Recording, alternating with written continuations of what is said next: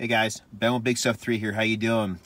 So today we're going to go over the boost-based CO2 controller inside the Big Stuff Gen 4 box, mainly geared towards racer applications where we want to do a CO2 application over time.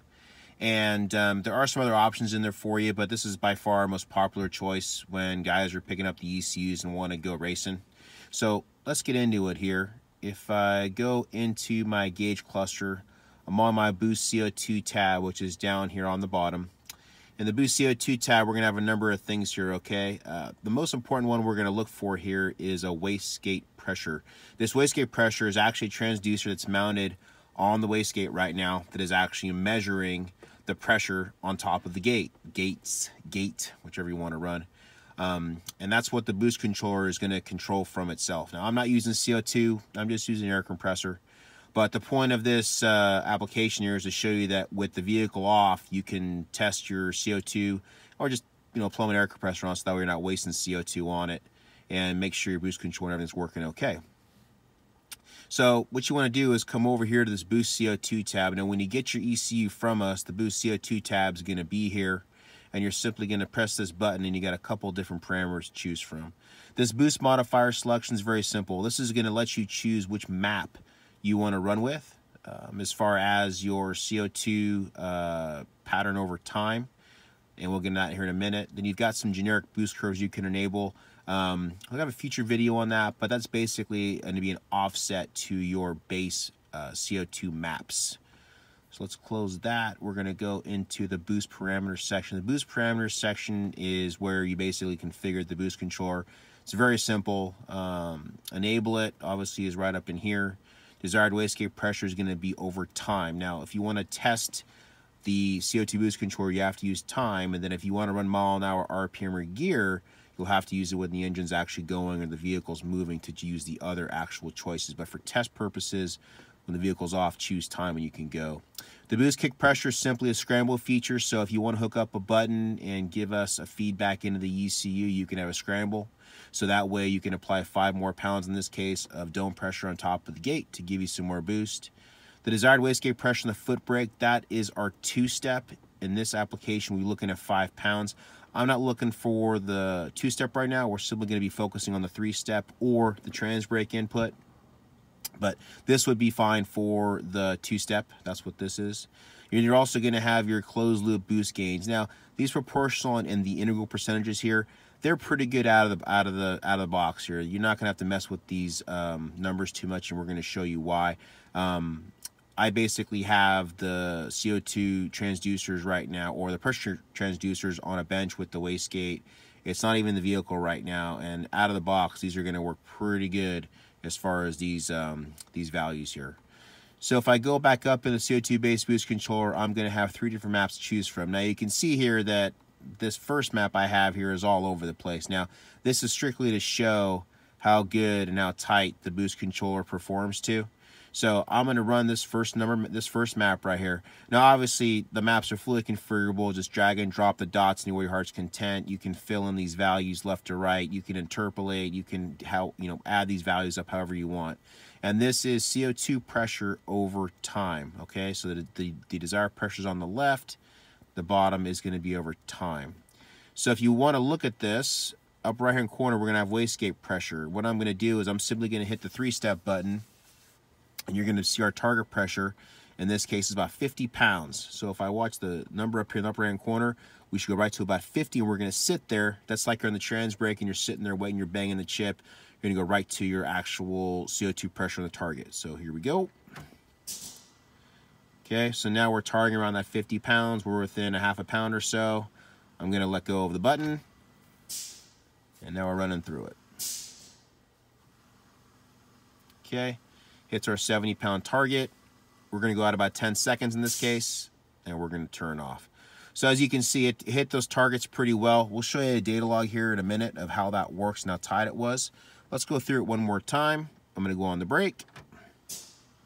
Target 50 pounds. About half a pound away, right there, we're good.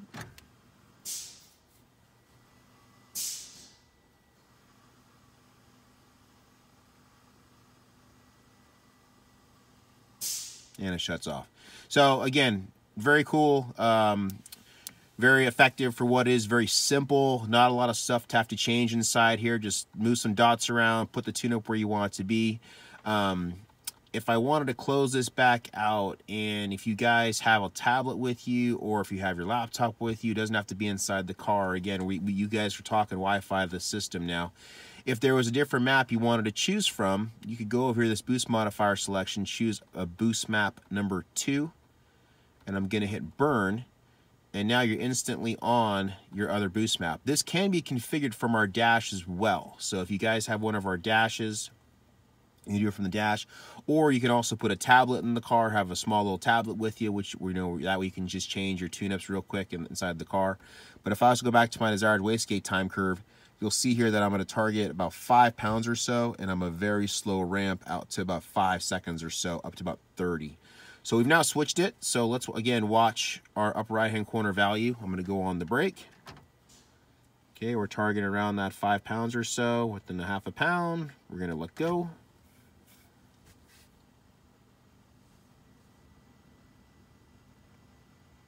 We're holding it, and then we dump. So again, very quick way to choose the different boost tune-up that you want inside the car. I'm gonna show you now a different way to pull up some other maps. So you have to remember, inside the Big Pro software here, all of these windows that are opened up are individual maps, if you would. So if I want to load a dialog setting of a desired wastegate time curves, let's say I've got a favorite track that I go to, and I know that this certain track I can get away with a certain type of boost controller there, whether it's, you know, whether it's got a lot of bumps or just whatever the actual case may be. So if I was going to pull up Sacramento here and I wanted to open that up, it's going to say, do you want to send and burn that? I'm going to say yes. And you're going to see here that for Sacramento, pretty much I've got everything in about a second or so. Second and a half. So I've now got this curve in there, but remember, I have to go back and double check which map I'm on. I was still on number 2.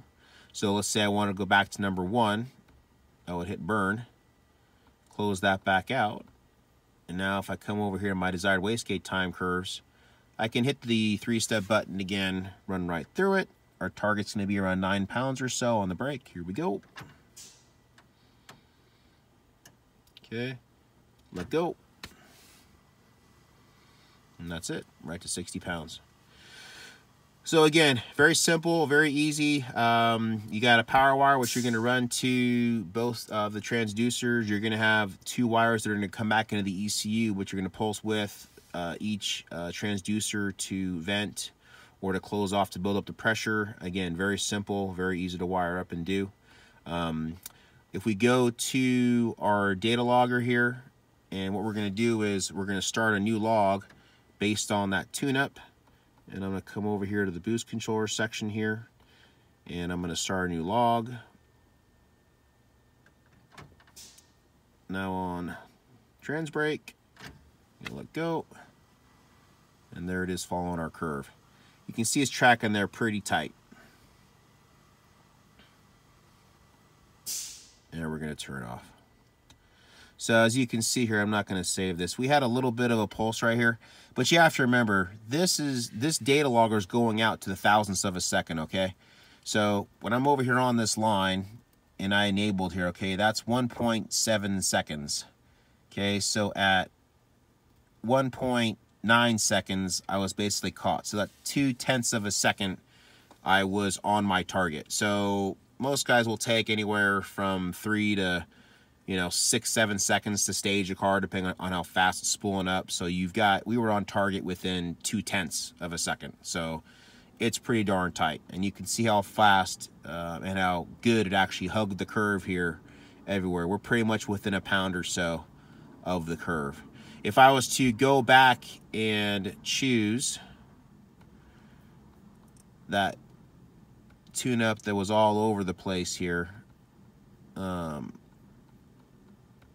open this back up, we're going to burn that. That was that first one from where we just basically went all over the place to kind of show you the power of it. Let's close this back out. We're going to make sure that we're on curve number 1. Oops, sorry. On curve number 1, okay, which we are right here. Now let's start a new data log, and we're going to track that one.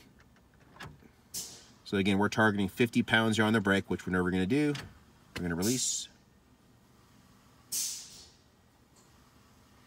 And there you go. And we're pretty much on the money, exactly what the target was.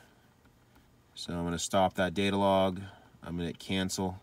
Now again, we were shooting for 50 pounds on the brake, which pretty much we're never going to do. But at 1.28 is where we hit, and we settled out about 1.78. So about 0.5 of a second to basically sit right about 50 pounds. Again, very powerful, very basic, very simple. Get the dash, you can get a tablet, you can make these last minute changes there inside on your computer. You can have somebody outside on the golf cart making the change for you, whatever however you want to configure it. Very powerful, very easy to use. If you have any questions, Ben at Bigstuff3EFI.com, and we'll see you on the next video. Thank you.